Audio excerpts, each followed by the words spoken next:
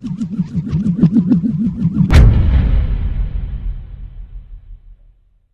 is Vito from the Terriers Sports Network, and I'm standing here with Eilidh Simpson, who scored 27 points and grabbed 7 rebounds in tonight's overtime win against Robert Morris.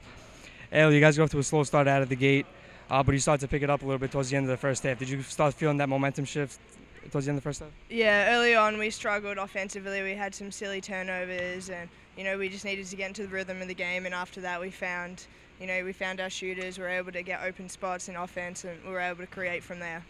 How important is it to play close games like this towards the end of the season to get you ready for the playoffs? Yeah, this is the best time of the year to play your best type of basketball. It's a great feeling to beat #1 team, especially this time of year. We've got one more weekend before playoffs, and it gives us so much momentum going into it.